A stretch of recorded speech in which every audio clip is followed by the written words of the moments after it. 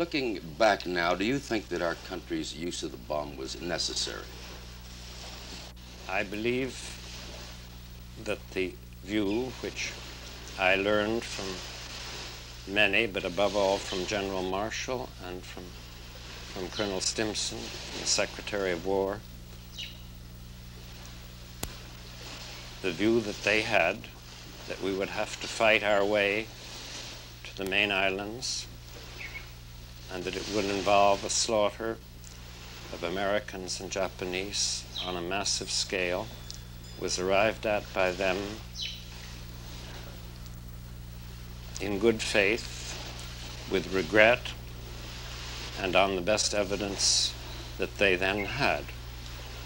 To that alternative, I think the bomb was an enormous relief. The war had started in '39. It had seen the death of tens of millions.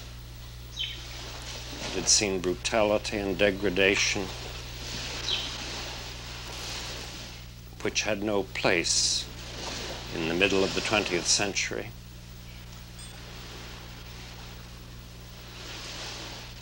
And the ending of the war by this means, certainly cruel, was not undertaken lightly.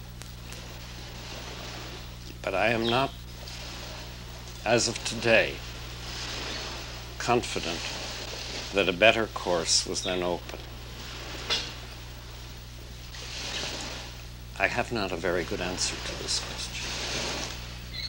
Dr. Oppenheimer, nevertheless, with all the rationalization, with all the inevitability of the decision that history demonstrates to us, you and many like you who brought the bomb into being still seem to suffer, may I say, from a bad conscience about it. Is that true, sir? Well, I don't want to speak for others because we're all different. I think when you play a meaningful part in bringing about the death of over 100,000 people and the injury of a comparable number, you naturally don't think of that as with ease. I believe we had a great cause to do this, but I do not think that our consciences should be entirely easy at stepping out of the part of studying nature, learning the truth about it, to change the course of human history. Long ago, I said once that in a crude sense, which no vulgarity and no humor could quite erase, the physicists had known sin. And I didn't mean by that the deaths that were caused as the result of our work. I meant that we had known the sin of pride. We had turned to affect, in what proved to be a major way, the course of man's history. We had the pride of thinking we knew what was good for man.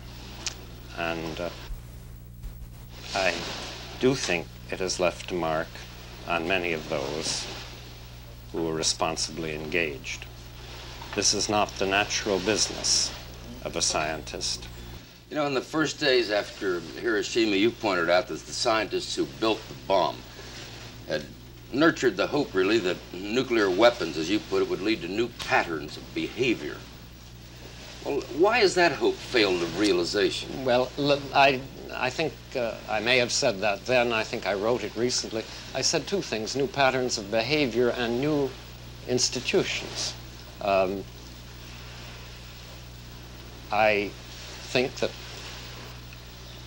when you remember the manifest causes of conflict between the Soviet Union and the United States, which have bedeviled us for 20 years, and which are by no means in any conventional sense solved, when you remember the ideological ferocity that animated the post-war communists and that we see now in the Chinese in unmuted form, You think of the anti-communist ferocity with which we met this, the notion that there is a telephone communication between the White House and the Kremlin to make sure that there are no misunderstandings is a damn new pattern of behavior. I think it's something that almost without precedent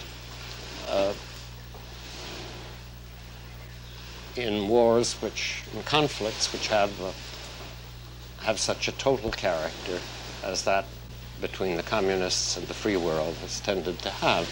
I think the notion that the United States should be fixing up its power to fight limited engagements on the ground and in the air with old-fashioned weapons that we hope are a little better than they used to be, not as a step in conquering the world, but as a step in giving a chance to think, to pause, to argue, and to persuade before a Holocaust. That's a pattern that I believe is not familiar either. When you think that for years the intellectuals of Russia were interested in France and the United Kingdom and the United States, have gotten together to talk to each other about the problems of armament and the problems of the application of science and the problems of maintaining the peace. This also is not quite something that is familiar. The institutions are not there. The patterns are faulty, frail, very vulnerable. But there is a wind blowing. Dr. Oppenheimer, from all that you have said, it seems that when you contemplate the future, it is more with hope than with pessimism. Well,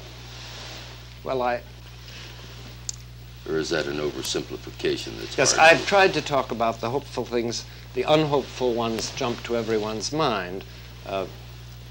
Will the Chinese change their views of human destiny and of the relations between them and us before or after they have the power to make major nuclear war? It's anybody's guess. Will the détente between the Russians and the West survive the strains of this time? Will they survive what's going on in Asia today? We don't know. There are 100 reasons for seeing no hope at all, and I take it for granted that everybody can think of them without being reminded. It's harder to think of anything on the other side, and I have tried to say that however frail and however tentative and however limited, they do exist, and they look to me like a bridgehead to a livable future, but not without work. شاركنا في التعليقات حول رأيك في هذه الحلقة، وإذا عجبك محتوانا ادعمنا من خلال الاشتراك، وتجد في الوصف رابط لقناة شيء والمتخصصة بالتقنية والبودكاست وركاست. ممكن تشوف فيديوهات أخرى من قناتنا والتي تطرح مواضيع حول التاريخ والثقافة.